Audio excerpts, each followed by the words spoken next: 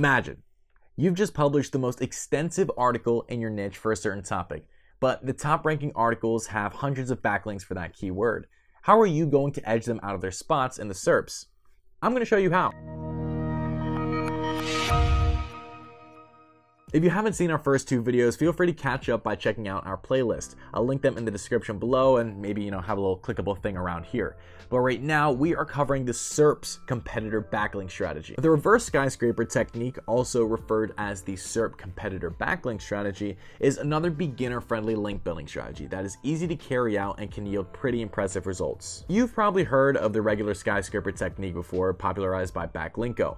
This reverse version is different in the way that instead of producing new content that is superior to competitors for each link building campaign, you will be creating campaigns for content that has already, been published on your site or already exists on your blog simply by looking at the backlink profiles for the top ranking articles for the focus keyword. Its advantage over other strategies is the fact that its prospecting stage takes considerably less time, and sometimes you're able to generate lists of several hundred link prospects within literally just a few minutes. If you have access to a backlink monitor software like Ahrefs or SEMrush, you're golden. But since Respana has direct integrations with both, I'll show you how you can get the job done all in one place.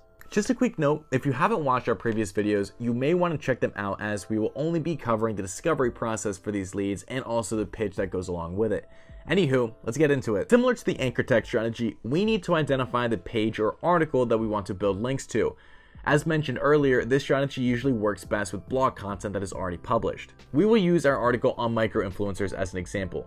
Once you have the page or target for that campaign, then we can start with building our list. Instead of starting right inside of Respana, we're actually going to start with just a regular Google search. Just search for the target keyword or maybe the search intent around that term. I'll search for the intent of what is a micro-influencer instead of just micro-influencer. Here we can see the results that show up, and all we have to do is copy the URL of the post that we want to find the backlinks for.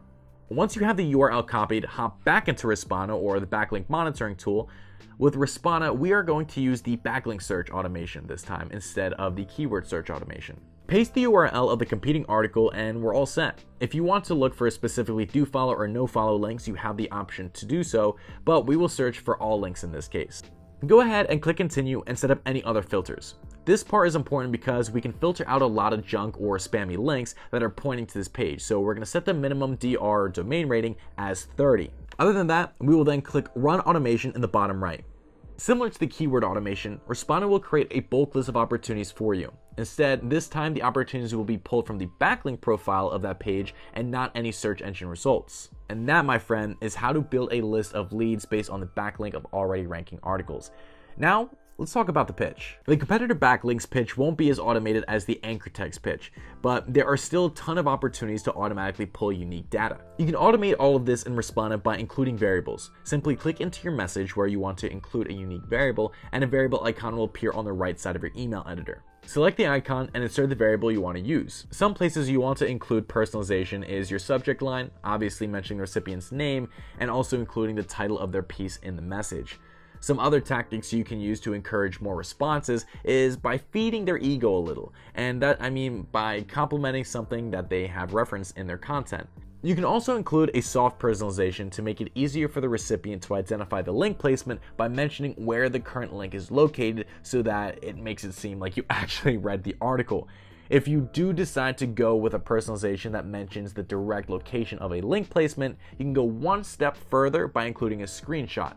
Adding images and screenshots into your pitch makes your message more engaging and paints a clear picture for the recipient. One final piece of advice is to include at least one short follow-up, just in case the person reached out to has missed the email or hasn't gotten a chance to respond to it. Usually 4 to 5 business days works best as a little buffer. Like I said toward the beginning, this strategy is great for building very relevant lists of leads very quickly. We always preach personalization for every pitch, but sometimes adding a screenshot to every message can take a while. That's why we recommend segmenting your targets or lead list by domain rating.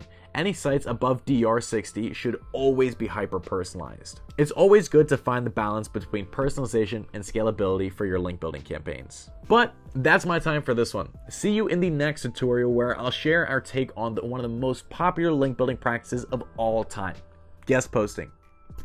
Later, friends.